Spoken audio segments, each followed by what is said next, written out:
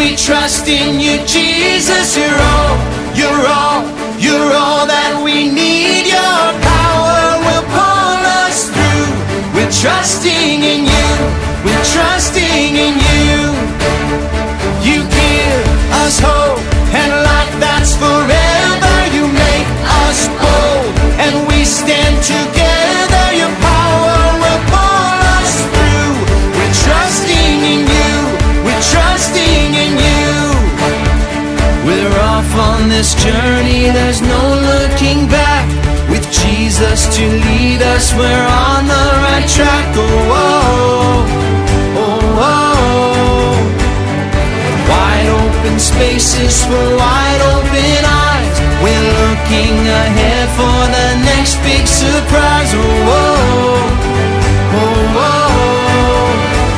We trust, we trust, we trust in you, Jesus. You're all, you're all, you're all that we need. Your power will pull us through. We're trusting in you, we're trusting in you. You give us hope and life that's forever. You make us bold and we stand together. Your power will pull us through. We're trusting in you, we're trusting in you. We're off on this journey, there's no looking back. With Jesus to lead us, we're on the right track. Oh, oh, oh, oh. Wide open spaces for wide open eyes. We're looking ahead for the next big surprise. Oh, oh, oh, oh. We trust, we trust, we trust in you, Jesus. You're all that we need. Your power will pull us through. We're trusting in you, we're trusting in you. You give us hope and life that's forever. And we stand together. Your power will pull us through. We're trusting in you, trusting in you. Your power will pull us through. We're trusting in you, trusting in you, trusting in you. We're trusting in you, we're trusting in you. I heard some great news this morning. Cam and the crew finally fixed the tracks. Cam will be able to drive his train down the mountain and deliver all the M&Ms. Did I hear my name? Are you guys cheering for me? Yes, we are. In fact, we are excited that you are finally able to drive your train down the mountain. Aren't you excited to make all the deliveries? Oh, yeah, totally. Why wouldn't I be? Look, squirrel. No, I don't see a squirrel. Cam, Cam? Where did you go? Why are you hiding? If you see the conductor, tell him I went to go water my lawn. You went to water your lawn? What? Cam, I don't know why you're hiding, but you might as well come out. Well, I'm pretty sure we're going to figure out what's going on. You're right, I should wear a disguise. A disguise? Why would you wear a disguise? Unless you're planning on disguising yourself as a tree, it's not going to work. Why don't you just tell us what's going on? Well, the conductor pointed at me and he said that I would have to climb up the steep hill. Now, I've gone up hills before, you know. I've gone through the plains and then I've gone up big, small hills. But I've never gone up a steep or gone down a steep hill. Yeah, doing new things can take courage and boldness. That's why I'm glad that I don't have to do those things on my own. Jesus' power helps us be bold. You don't have to face it with your own power. You can trust that the one who is strong enough to make the mountain is strong enough to help you get over it. That sounds great, but I'm still nervous. We have some songs that might give you the boldness to tackle this new challenge. They'll remind you that Jesus' power helps you be bold. Okay, that might help a lot. I'll stick around while you guys sing and remind me about Jesus' power. Then I'll go and tell the conductor I'm ready to go. Woo! We believe in you, Cam.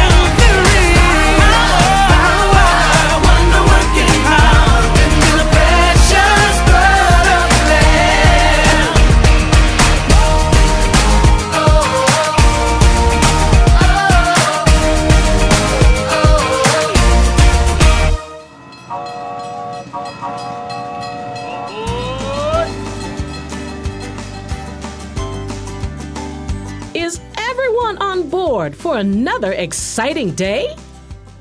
I'm roaring to go. My name is Sierra, and I'm a mountain lion. Now, you might think lions only belong in Africa, but North America has their lions too. My friends and I go by other names like pumas, panthers, catamounts, and cougars. That's because I live all over the western part of the globe, and different people have different names for me. In fact, aside from humans, no other mammal covers such a large range of territory. I am one cool cat, aren't I? My tawny fur doesn't start out like this. As a baby, I had spots. I think God gave me those so I'd blend in with the tall grass where my mother hid me. After my brothers and sisters and I were old enough to hunt, we left our pride and went out on our own. Most of the time, I'm pretty quiet. After all, if I'm making a lot of noise, it's gonna be hard for me to sneak up on my lunch. Shh, be quiet. A girl's gotta eat. Of course, there are times when I need to make a big, bold noise. Even though I look a lot like a lion, I don't roar. I've got a pretty intimidating scream, though. Isn't that the cat's meow? When I need to catch a meal, I have to move fast. I'm glad God gave me such powerful legs to run, jump, and pounce. Without those mighty muscles, I'd go hungry. God made my legs so powerful, mountain lions can jump up to 18 feet high and 40 feet long. That'd be like me jumping on top of your house. God created me with muscles to leap and pounce. Sometimes you need to boldly leap or pounce on an opportunity. Maybe it's hard to be bold when you need to make a new friend. Tell the truth. Or boldly talk about Jesus. The Bible has this powerful promise for you. He gives power to the weak and strength to the powerless. You can trust that Jesus' power will give you the strength you need to be bold. Jesus is right with you, cheering you on all the way. Pounce on the opportunity. Jesus' power helps us be bold. Trust Jesus.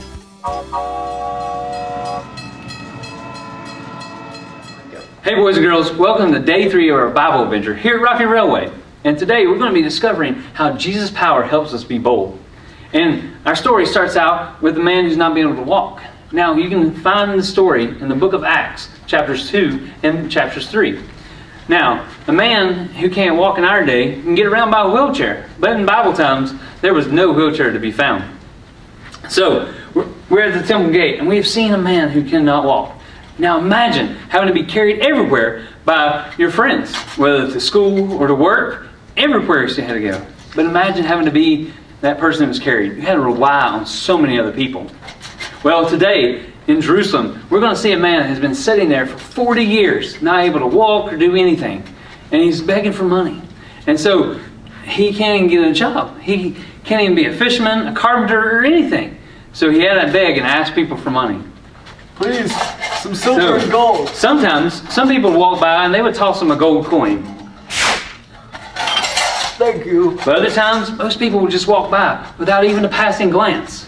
Well, on this day, 2 Christians named Peter and John were going on their way to the temple. And as they stopped by the man, they were going to offer him something even better. Peter boldly said, "Silver and gold I have none, but what I have I'll give to you. In Jesus' name, arise and walk." So, what do you think happened when Peter boldly said that Jesus would heal the man? That's right, the man jumped up and praised God. Wow! Praise God! Thank you! I can walk! I can walk! Thank you! So that miracle sparked quite a commotion. A huge crowd gathered, And that's when the second incredibly bold thing happened. Peter and John stood up and started teaching about Jesus.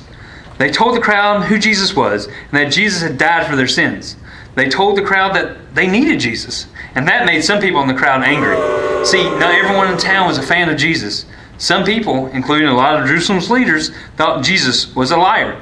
They thought Christians who talked about Jesus were liars too. Now the leaders there got so mad at Peter and John that they had guards seize them and keep them in jail for the night. The leaders told Peter and John to quit talking about Jesus or else. Now, Peter and John had a decision to make.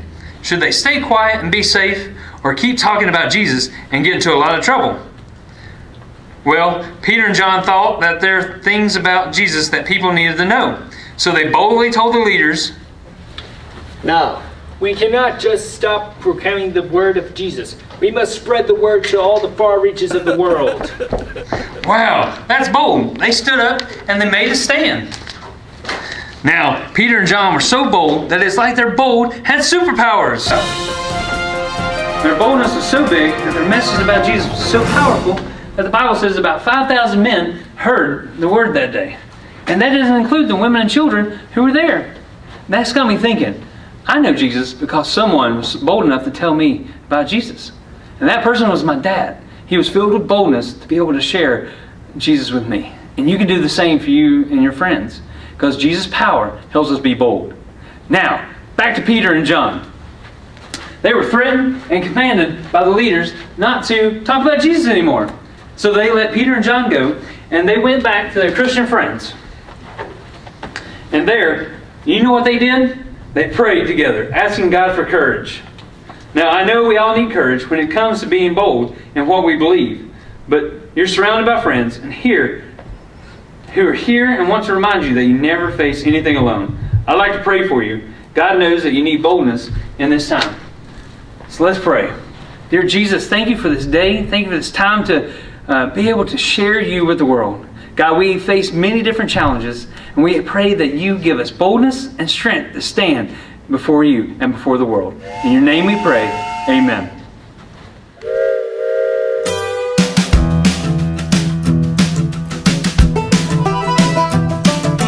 This train is bound for glory. This train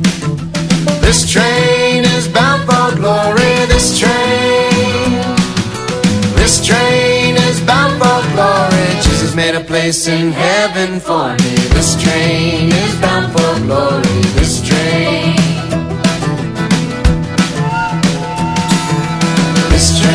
is bound for glory. This train is bound for glory. This train is bound for glory. Jesus made a place in heaven for me. This train is bound for glory. This train. Okay, now let's bring it down. This train is bound for glory. This train is bound for glory. This train is bound for glory. Jesus made a place in heaven for me. This train is bound for glory. This train. Oh, this train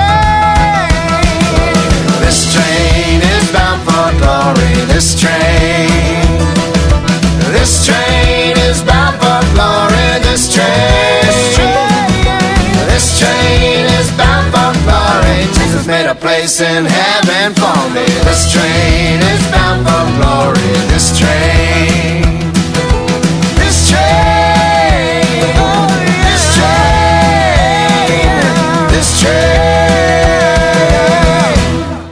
Hi everybody, welcome back to Rocky Railway Imagination Station. Alright, we're excited. I hope we have a question for you. I hope everyone brought their imagination. Did you? I did. Uh-oh. Seems like some of you may have forgot your imagination today. And that is not good because we need a lot of imagination for today. So, I was talking to my friend Sierra, the mountain lion, and she was telling me that mountain lions can jump up to 15 feet. What? Can you jump up to 15 feet? I don't think I can. I don't think any of us can jump up to 15 feet, but that is pretty amazing. Our question for today is also about mountain lions. So, which is stronger? Does it have a stronger sense of smell or a stronger sense of hearing? I'm gonna say smell. That is incorrect. Actually, mountain lions have a really weak sense of smell, but a really strong, powerful sense of hearing. Speaking of power, today's point is Jesus' power makes us so bold. And sometimes it's really hard to be bold, especially when you're trying to tell someone about Jesus. But you know the old saying, practice makes perfect? We'll never be perfect, but we can definitely practice to help us get better. It might look like something like this. At lunchtime at school, maybe you say a prayer and someone will ask you, what are you doing? And that gives you a step to share that you're talking to God. It's just one little step, and then you can share who this God is. Every step brings you closer and gives you more momentum.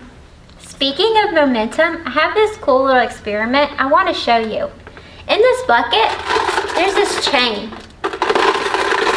The chain in this bucket isn't very bold. It doesn't do anything. But what I want to show you today is when you have Jesus in you and his power, it makes you bold. Watch this.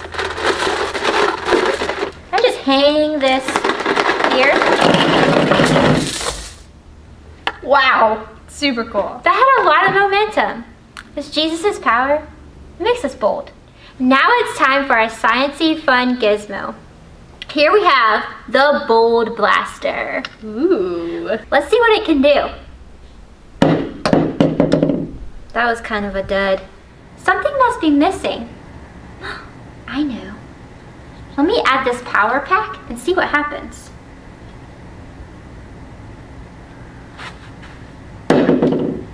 Whoa! Did you see how high that jumped? So cool. You see, just like this Bold Blaster without the power pack, we can be kind of like a dud too. But when we have Jesus, he gives us boldness and we can go to extreme heights. So cool. It jumps so high. Jesus' power, it makes us bold. Thank you for joining us for day 3 of VBS. Today we learned that Jesus' power gives us boldness. And we learned that from our friend Sierra. We are so thankful that you joined us for our Rocky Railway VBS on Fellowship Bible Church online. Thank you for being here. Today, we've got another cool experiment to show you how Jesus' power can help us to be bold. Now, if you've got any experiment equipment, I want you to put it on right now. All that you'll need in order to do our experiment is a little bit of this parchment paper stuff, like this, or wax paper, something small, and a little car, preferably one that you can pull back and let go, but since we are on the Rocky Railway roadway, we are going to use a little train like this. As you can see, we have our bridge here for our train to go over. Let's see what happens when we use parchment paper just like this in order to try to get over this cavernous hole.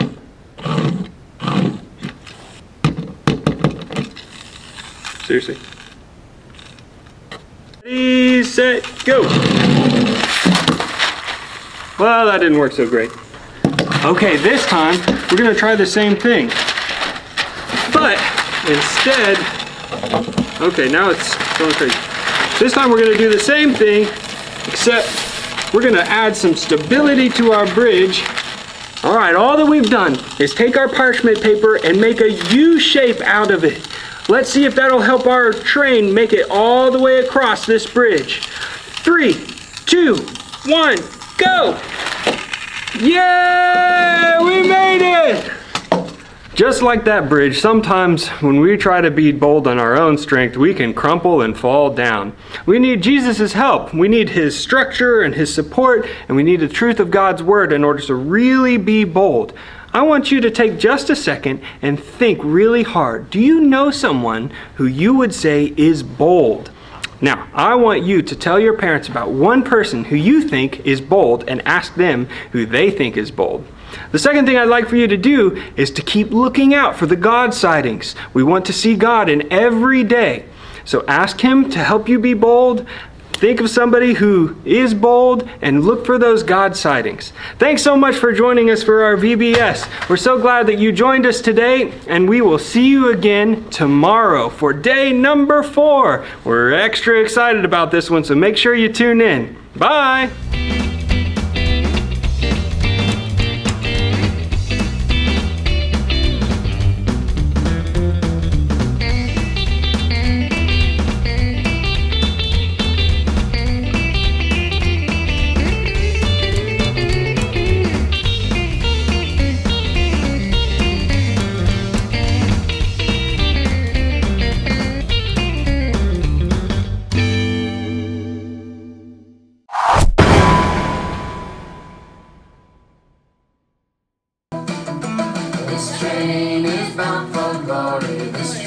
You guys cheering for me?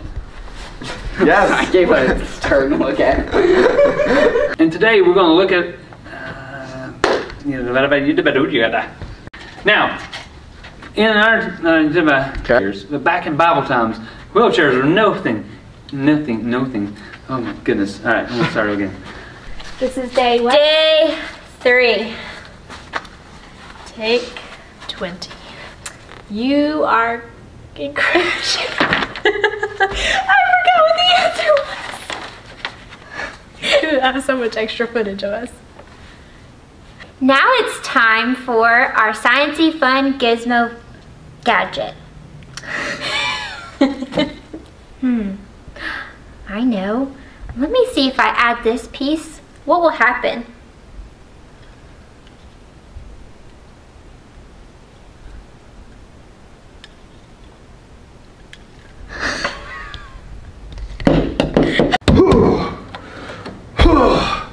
Welcome to day 3 of VBS. Welcome. Thanks for joining us for day 3. Go, little choo-choo. Go! Go, go, go, go, go! Go! 3, 2, 1, go! Ah! And go!